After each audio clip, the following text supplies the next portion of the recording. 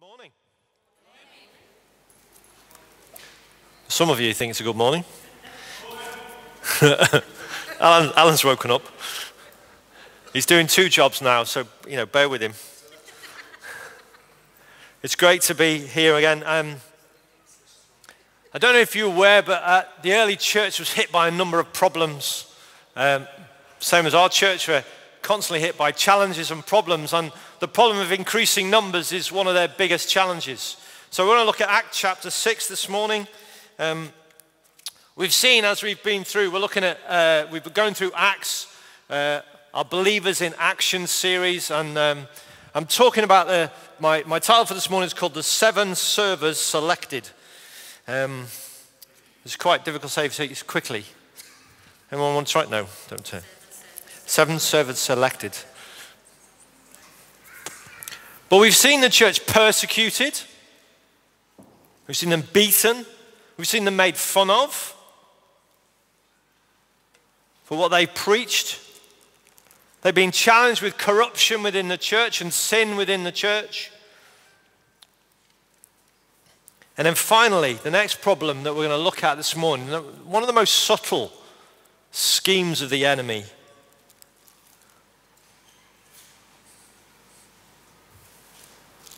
doesn't tend to lose people's lives, doesn't create bruises, doesn't see people put out of the church, but yeah, it takes more of our time than anything else. Distraction. Distraction is the biggest robber of the church across the world. Stops us doing what we've been called to do. So we're going to look at distraction this morning. It's a devil's scheme to stop the gospel being halted. N.T. Wright writes a story, he tells the story of being asked to write a book about Jesus at 60. Now we all know Jesus died when he was 33. So Jesus at 60, what would Jesus at 60 have looked like? And N.T. Wright was horrified. And he was, well, what do you mean, Jesus at 60? Well, what if, the guy said, what if Jesus hadn't died and had lived till 60? What challenges would he have faced? And it was, he was saying, how would Jesus have challenged the administration of the church? How would he have delegated? How would he have sorted out the problems that were going on? How have he sorted things out? And N.T. Wright said, I'm not even going there. Because it's a big distraction. Jesus was focused on his mission. And we need to be focused on our mission. Often these are the things that middle-aged people tend to do. Organize, administrate. Ugh.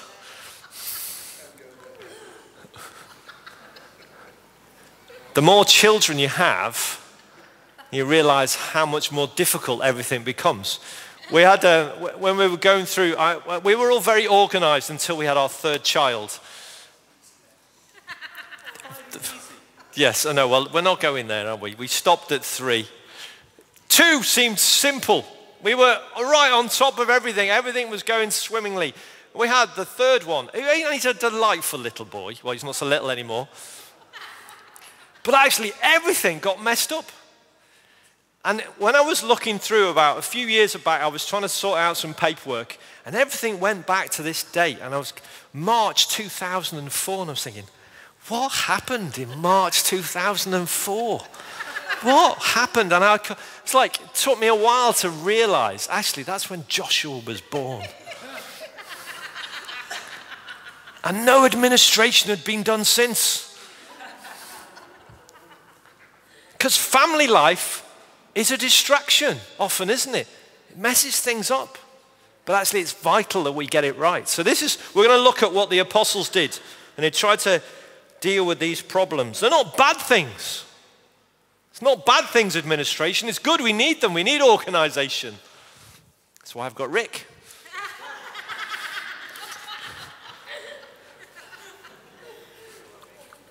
Although we did get the date wrong. But we'll let him off that one. He's changed it already. But we have to keep the main thing the main thing. It's got to be our focus. It's very easy to get inward looking. We get distracted with our own needs and our own wants, the things that we think the church should do, the things that I need in my life for the church, from the church. And actually, we need to make sure we keep the focus on seeing the gospel spread and the kingdom advance. I'm easily distracted. I'm very easily distracted. I like to get rid of all the little jobs before I start the big job. Are you anyone else like this? You think, get rid of all the little things, tick some stuff off my list, and then I can get to the big job. The problem is, there are so many little jobs, you never get to the main job that you're supposed to be doing. So I need some help. It helps to get the big rocks in first. I think for many of us, that'll be a problem. We have these things in our pockets. The biggest distraction in the world. Everything is here. Everywhere you go, even on the loo. It goes with you everywhere. It's a massive distraction. You can send messages. You can read the news. You don't have to take the paper to the loo anymore. You can just take your phone. No one knows. You can play games. You can check up on social media. You can shop. How amazing is it? But it's a massive distraction. Massive distraction. So, my wife now removes my mobile phone from the office when I'm trying to study and prepare a sermon. And then I'm thinking, was that the phone? Did the phone ring? No. Okay, let's have a look at what the apostles faced with their problems. So we're looking at Acts chapter 6 and verse 1. So it says, now in these days when the disciples were increasing in number, a complaint by the Hellenists. Now let me just explain what the Hellenists are. They're not going to hell, okay? And they're not Helen's favourites either. They're not like all worshipping Helen. Hellenists. Come on. It's the best you're getting this morning. It's about being Greek. The Greek-speaking Jews, the Hellenists, arose against the Hebrews because their widows were being neglected in the daily distribution. And the 12 summoned the full number of the disciples and said, it is not right that we should go up preaching the word of God to serve tables. Therefore, brothers, pick out from among you 7 men of good repute, full of the Spirit and of wisdom, whom we will appoint to this duty. But we will devote ourselves to prayer and to the ministry of the word. And what they said pleased the whole gathering. And they chose Stephen, a man full of faith and of the Holy Spirit, and Philip, and Prochorus, and Nicanor, and Timon, and Parmenas, and Nicolaus, a proselyte from Antioch. These they set before the apostles, and they prayed and laid hands on them. And the word of God continued to increase, and the number of disciples multiplied greatly in Jerusalem, and a great many of the priests became obedient to the faith. Let us pray. Lord, we thank you for your word. We thank you that you speak to us through it. Thank you for the instructions that we receive. Lord, we pray you help us not to be distracted by the things that are going around us, but to focus on the things that you've called us to be clear on what it is, Lord God, and to fulfill your purposes in our lives, we pray. In Jesus' name, amen. Okay, so I'm going to look at this under 3 headings. Very simple, very easy to work out. We're going to look at the problems, we're going to look at the solutions, and we're going to look at the results. So that's just three things we're going to cover this morning. So we're going to start with the problems. And problems always take up most of the time. So there's a number of problems here. It's not just one, there's a number of problems. And some are good problems, some are more challenging. The 2 key ones that we're going to look at is the welfare of widows and the distraction for the apostles. So they're the 2 things we're going to look at mostly. But firstly, we see that the number of disciples was still growing. It's good, isn't it? This is now in these days disciples were. This is chapter 6. So 3,000 added in chapter 2, and there's more added throughout. More things happen, more disciples have been added. So we're looking at thousands of people coming to faith in Jerusalem. Thousands. It's still growing. We get two things from this statement. The church hadn't decided on a capacity and stopped reaching out. So they hadn't said, right, well, we've got to the full number that we can possibly deal with. We're going to stop now. And we're just going to settle and look after one another.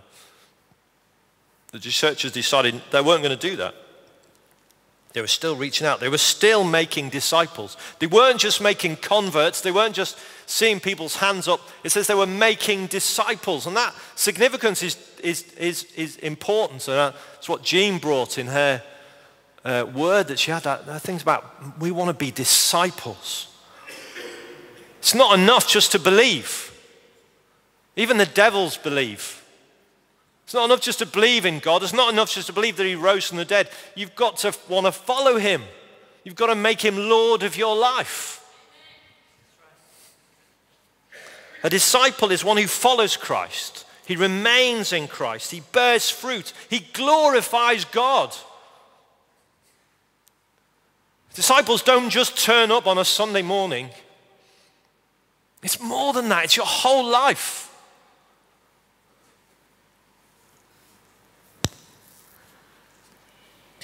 It's more than just putting your hand up and saying yes. You've got to keep putting your hand up and keep saying yes. You've got to say, yes, I want to do it. Yes, I want to follow you. Yes, I want to obey. Yes, I want to glorify you. Yes, I want you in my life. You've got to keep saying yes to God. Andrew Wilson says, the Christian life is not a pavement, but it's a path. And Jean mentioned this as well. The Christian life is not a pavement, it's a path. What's the difference between a pavement and a path? Well, a pavement's laid, isn't it? And we just walk on, it's easy.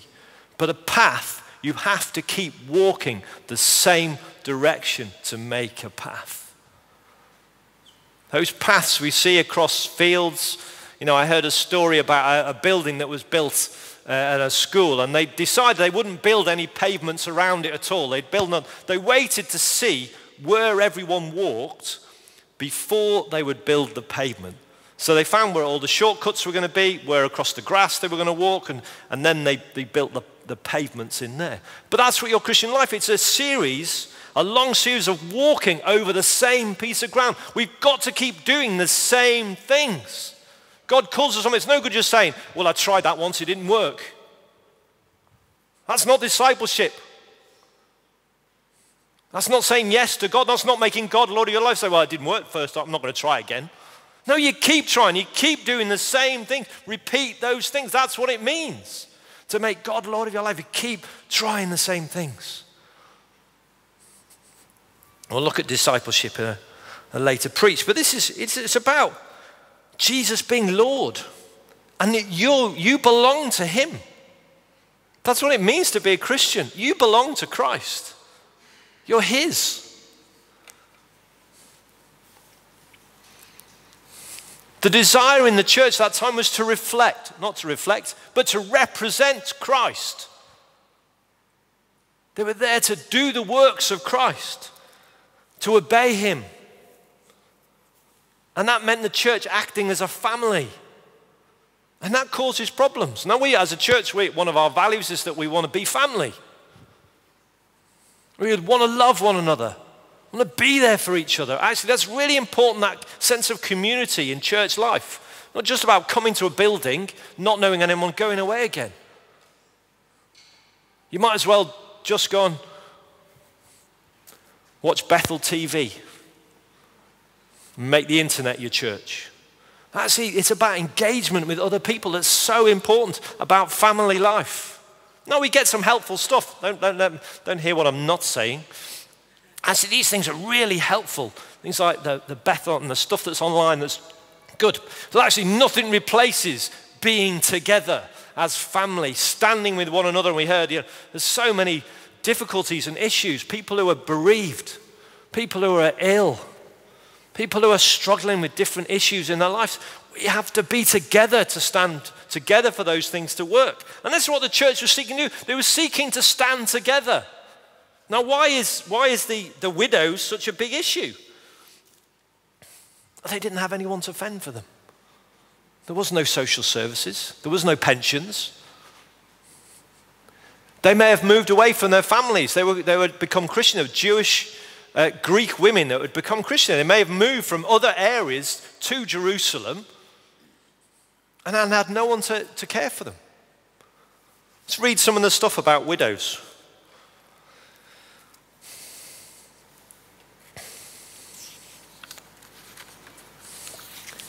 It says the church were keen to share with the poor, weren't they? The people sold things and brought things to the apostles, and the apostles shared it out.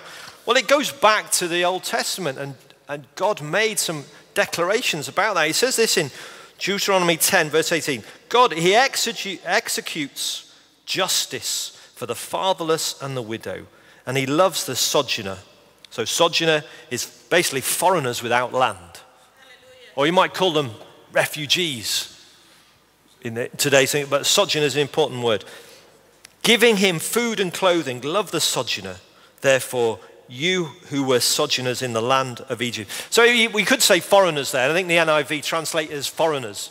But it's not, we might just think, well, the people who are living temporarily here are sojourners. It's not just someone who's living there, so it can be someone who's from a different country who's living here permanently. They've got land, they're able to fend for themselves. God will execute justice for those who can't fend for themselves. So if we're not looking after widows and orphans and the refugee, actually, we're fighting against God. Because God says he will execute justice. He will see those things come to thing. I had a funny story to tell you. My wife says I'm a sucker for a salesman. But actually, she was away last weekend, and I was home. We had a knock on the door, and there was a guy from Shelter there. I'd been sitting with Abby and Nick and Josh. We were eating, it's Friday night, pizza. And this door knocker disturbed me. And I opened the door, and you know when you do it and you think, I really don't want to talk to you. And I opened the door sort of part way, looked down like that. He had a woolly hat on with Shelter on, and he looked like a really nice guy. And I'm not a rude person. I didn't just shut the door. I did engage him, but I did start off with saying, I'm not going to give you any money. What a gracious man I am.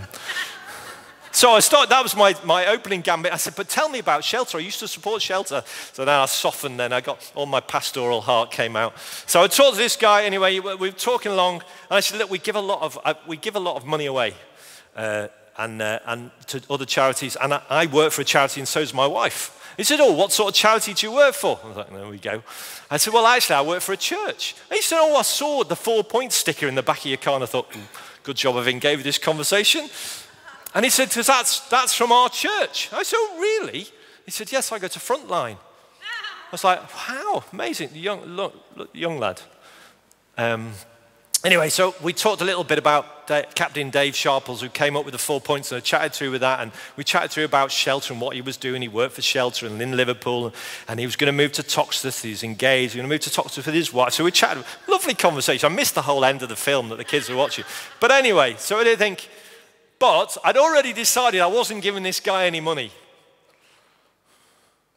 So we went away, very happy. I shut the front door and walked in.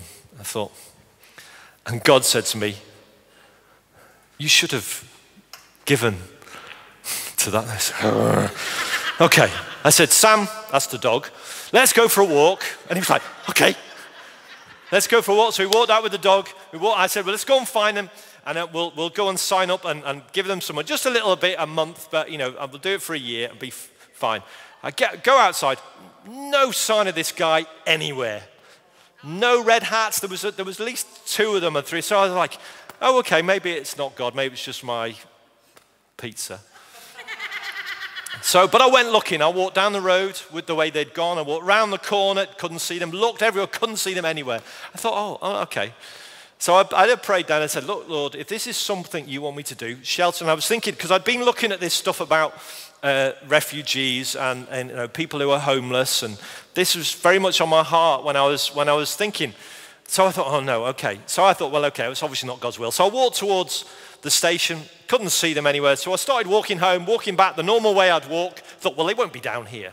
And then as I was walking down the road, I think it was Warren Drive, right down the end, these 4 guys are walking towards me. And my eyesight's not brilliant. And they didn't have their red bobble hats on anymore or their red shelter jackets, so they weren't obvious. So I walked along, and then I realized it was this guy and his friends. So I said, oh, I'm glad I've seen you. I really felt that God had said, I need to sign up and give you some money for the. And he says, great.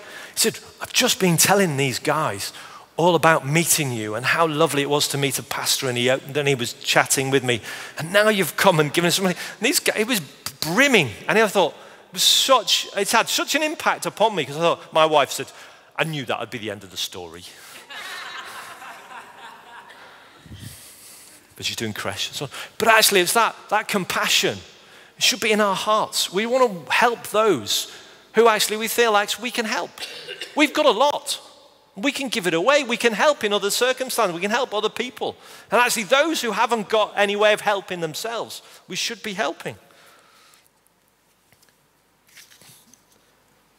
But these people that were complaining, they were a minority group. There wasn't many of them. That's what we can assume from the passage. There wasn't many of them. They spoke Greek. Their culture was probably a bit more Greek than it was Hebraic. The Hebrew Jews mostly spoke Arabic. They wouldn't have spoke Greek or much Greek. So actually, they were really quite focused on this. So they might have been pushed a little bit aside. I don't think it was ignored. They weren't being neglected in the sense of deliberately. I think it was just their social administration wasn't great. Now, as a church, I can stand up and say, our social administration isn't great. We'd love to care for everyone. We'd love to give everyone the same, but we can't. It's difficult to do. We'll try. We'll do our very best to serve everyone, but it's very difficult. There's lots of pressures, and as the church grows and increases, actually those pressures become greater. So please hear our heart is to serve, but actually we need to keep focused on preaching the word. We need to keep focused on spreading the gospel, getting out on the streets, preaching to other folk. But we don't want to miss out on these minorities. We want to look after them. We want to look. If you feel like you're in a minority here, actually we want to care for you. But don't complain. Just tell us. Because grumbling is not good for the church. What does the Bible say about grumbling? It shares, if I can find it, I think it's Philippians. No, I can't find it. No, what did I do with that then? It basically says, do everything without grumbling or arguing. I think it's Philippians. Someone. Thank you very much. I haven't written it down. So as church, we mustn't grumble when we don't feel like we're being served. Actually, but do raise the issues. Do talk to other people. Do get involved with other people. Get involved. Now, the people, we'll come on to the solution, but they appoint Greeks who are going to look after them. We're going to make sure that your thing. So we want to join people together who are like each other, who will look out for one another. So we have home groups. Our home groups, our small groups are to join smaller groups of people together so they can care for one another, so that you're not missed out in those things. Because there is a daily distribution. There's a daily distribution of the word. There's a daily distribution of time that people give. We don't want you to miss out on those things. Paul goes on later to say there's no Jew or Greek. There is no slave nor free. There's no male or female. We're all one in Christ. We want these things to separate us, saying, well, we could say, well, it's all the families. All the people with kids, they got all the attention in this church. And I haven't got kids, so I don't get any attention. That's a lie. There might be more people with kids. It's just actually, it seems that way. That certainly isn't the intention. And we need to get better. As a church, we need to get better at administration. We need to get better at serving one another, having good structures to care for people. It was very easy when we were small. You know, we could look after everyone, very simply. I knew everyone's business, but for the last few years, that's not been possible. And there's many of you I don't know much about, but I still care for you. Now, you might have connections with other people in the church, people like Rick or Danielle or Hazel, Lynn, different people who have made some connection with you, or the home group leaders like Mike and Helen and Andrew and Julie. Made some connections. Michael and Nelica, I can't see them, they're not here. Everyone's on holiday today. What's going on? Is it Easter? Must be finished by now, mustn't it? Half term. The second problem is these things, although they're really important, can become a distraction from the main work. We could just settle down and say, okay, we've got a full number in the church now. We think we were aiming for about 100. We've got 100. All we're going to do now is look after these 100 people and make sure none of these sheep get lost. But actually, there's something in the Bible that says, no, you need to go for the next 100. Healthy things grow. To keep looking, yeah, we'll go after the one, if the one's hurting, but actually we need to see 10 more join. We need to see that. It's important, because actually only things, if you leave things, they don't grow, they tend to deteriorate. If you paint your house, the first year you move in, you've got a fabulous house and you paint it all the first year, and then you do nothing else until you die, actually, I tell you, it won't be a very nice house at the end. Most of the paint will be flaking off and everything. Actually, you've got to keep doing these things. You've got to keep working. You've got to keep growing stuff. In gardens, you plant lots of seed in your garden. It won't just grow up nicely with no weeds. No, you have to keep working at them, to keep tending those things. But what about widows? Should we just ignore them? No, widows are really important. We've got a number of widows with us. We've got people who are on their own. But it says in 1 Timothy that we should honor widows who are truly widows. So and then it explains, it said those who haven't got children or grandchildren who can look after them, those who haven't got people who are showing them, helping them and serving them in their own household. But actually, so that there's a necessary on us. Speak slower. Okay, I got that. Speak slow. I can't speak slower. Because actually, if we look after widows who are not being cared for, it pleases, it says, it pleases God. So we mustn't forget that. We'll say, well, actually, the apostles didn't. The apostles said, we need to preach the word and pray, and the widows can just look after themselves. That's not what he said, not what they said, is it? James 1:27, and I bet James was in this conversation. He says, religion that is pure and undefiled before God, the Father, is this, to visit orphans and widows in their affliction and to keep oneself unstained from the world. So widows and orphans are really important. We need to serve them.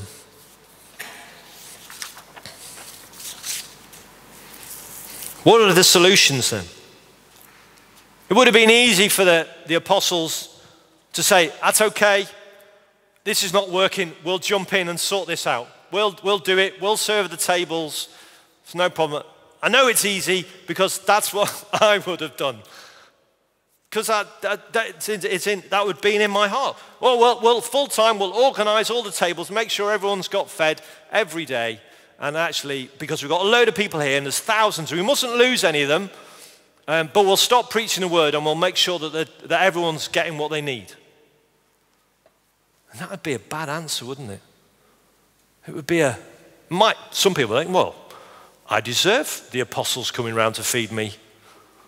I've been in this church since it started. I was there on the day of Pentecost. But that's not how church should work. That's not how the apostles lined it up. But they came up with a solution that pleased everyone.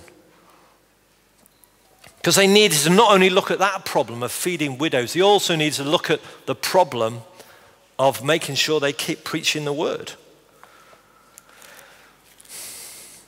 I've worked for 15 years for the church. my heart would be that all of you feel cared for.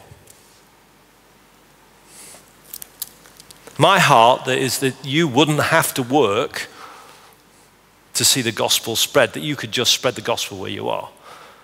But the reality is that puts a lot of pressure on me to do things that perhaps I'm not called to do. Having a building creates its own pressures. Things don't just tidy up or get fixed on their own. Bins don't empty by themselves. Dishes don't get washed. People have to serve in those ways. And people don't get fed. They're not all going to get fed by me. You wouldn't really want me to feed you. I can burn water.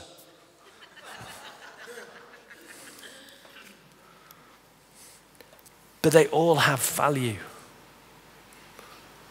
I find it. I've had the same philosophy. I'm being very, very open with you, very candid with you. Actually, I really struggle when the basic things aren't done. I really struggle to focus on doing maybe you think like, let's just make it simple, preparing my sermon if the dishes haven't been washed in the house.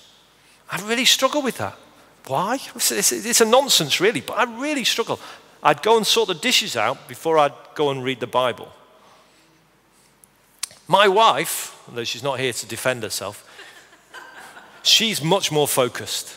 So she'll do the things she needs to do. Stuff the dishes. Stuff it, I think. Just don't record this bit. I think she thinks, it's all right, Dave will do it later.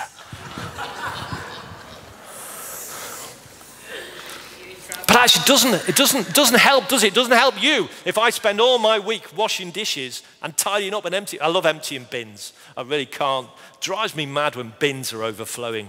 It's one of those things that's drive me nuts. And litter, litter.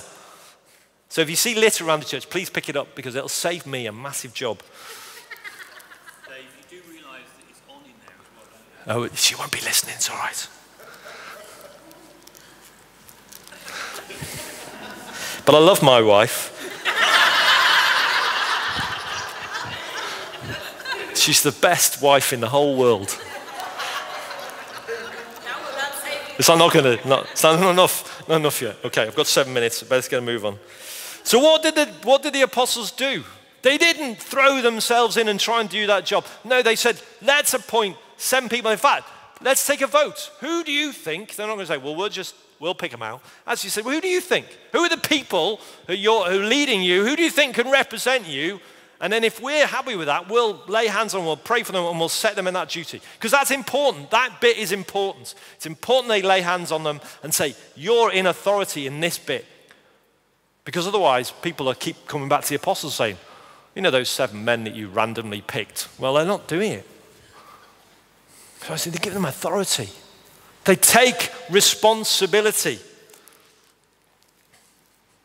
They don't impose a solution upon them. They get the people to take responsibility. And I think that's lacking. It's lacking in the church, that people take responsibility. They think, it's all right, someone else will do it. It's not my role. It's not my responsibility. Well, I say it is your responsibility to look out for other people. To look out and make sure people are cared for. Don't you think, well, that's Dave's job. Dave will ring them. Dave will go around and visit them. Dave will do what needs to be done. It's fine. It's not, or someone else, Rick will do it. Rick will sort that out. It's no problem. Or Arlo will come and tidy it up before the Sunday meeting, so I don't need to do it. I just leave it because I know someone else will take responsibility. No, you. And I'm pointing at myself as well. You need to take responsibility. Take responsibility of how the church is. Take responsibility of how we communicate ourselves out there. Because you are the church. The church isn't me or the leadership of the church. It's you. We're all the church together. We represent Jesus in this place. And we want to do it well, don't we? Or do we want to do it averagely? Because I'm not happy with average. Are you happy with average? Or could do better? Because that's often the marks that we get, could do better. I feel that myself, could do better. But actually God doesn't say that over us, does he? God says, you're all amazing. Do you have his DNA? You have his blood. you have his heart, you have his spirit, you can do amazing things. We have many heads. I want you to take heart of those people. I want to encourage you about home groups, where our vision, our prayer is that we have 2 new groups this year, because we feel that's really important, that people are connected within home group, or we're looking at changing that name. But we have different small groups where we want people to be connected. Because actually it's really important that people have that connections. Not just on a Sunday, that through the week you've got that connection, someone looking out and you looking out for other people, that you take responsibility. You need to speak, you need to communicate with us as well as the other way around. So what sort of people did the apostles appoint? They appointed men of good repute. I'd say women as well. But here it's just the men, full of the Holy Spirit and wisdom. We see that actually this could be the start of deacons being appointed and servants in the church. We see this same word appear several times in the New Testament, some of them referring to women as well as men. So I think it would say Romans, I think it's 16 verse 1, talks about Phoebe being a servant, being a deacon of the church. Being someone who serves, someone who ministers. I'm not the only one who ministers in this church. I might have to describe myself as a minister of religion on application forms. But actually, we're all ministers. We're all called to minister. We're all called to serve. That's simply what it means, to serve.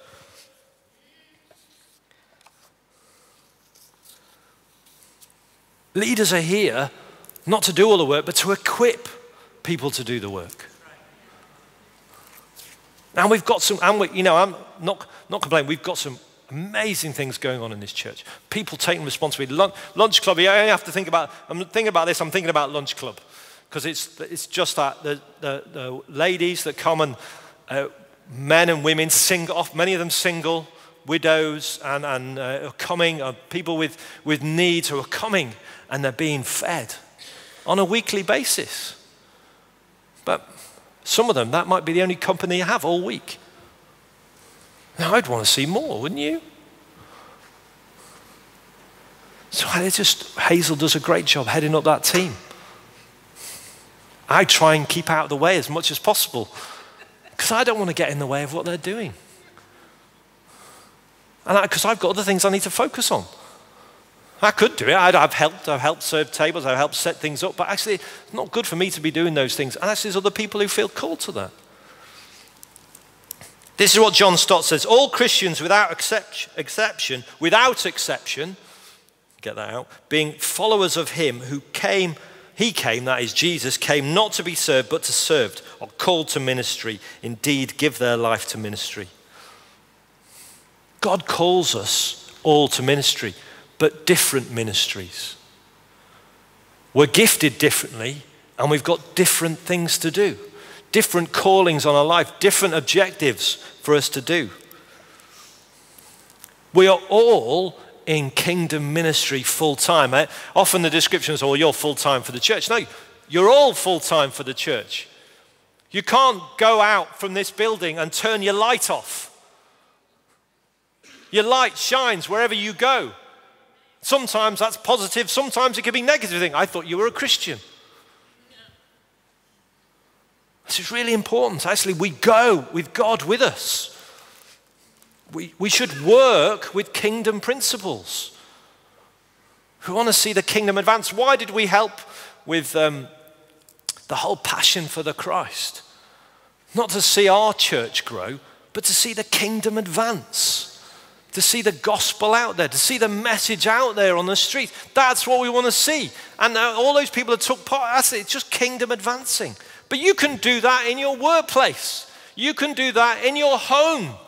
You can do that in the shops. You can do that, if you're in education, in schools, if you're in the hospital. You can advance the gospel, advance the kingdom of God, whatever you are doing. But you have to think about it. You have to choose to do it. You get the good things in and the good things come out. What are the results if we do it all for the glory of God? Because that's what Corinthians says. Whatever you do, do it all for the glory of God. We're not doing it for the glory of you or for more wages or so that I'll give so I'll get some more back. That's not what we do it. We do it for God's glory. What are the results?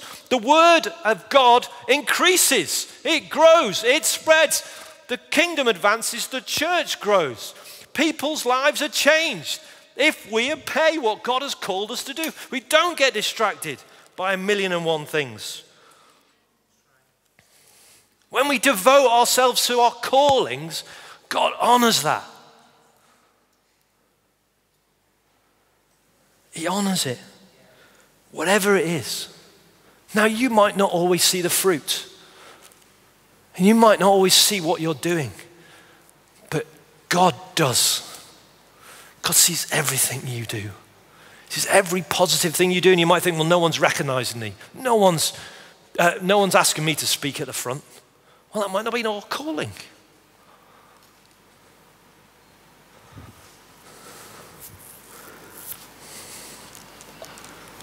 When we talk about the parable of the sower and the seed is spread on good soil.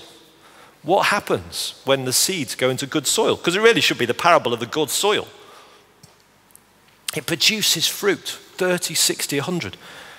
If we're distracted, as thorns, the distractions of the world, that's what the parable says, the distractions of the world come and choke the seed and it's unfruitful. Don't let the distractions of the world, don't let the distractions of other people's ministries distract you from doing what God has called you to do. You have to think about Martha. I'm not going to talk much about her, but actually there's a whole thing about being busy, being anxious for stuff. Busy and anxious, but actually not doing the thing that you should do. Jesus said to Mary's chose the better thing. She chose to be in my presence. Now that's got to be a fundamental part. And well, I'm feeding everyone. Isn't that important? Yes, it is important, but you're anxious about it. You're worried about it. Be at peace. Come out from a place of peace.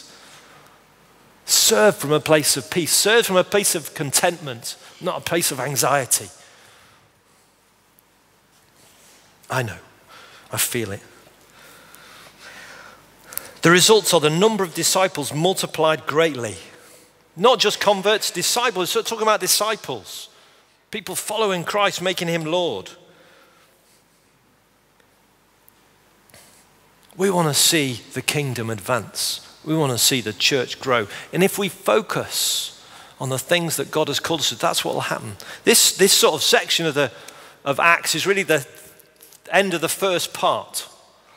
And we move from the apostles into those who they appoint.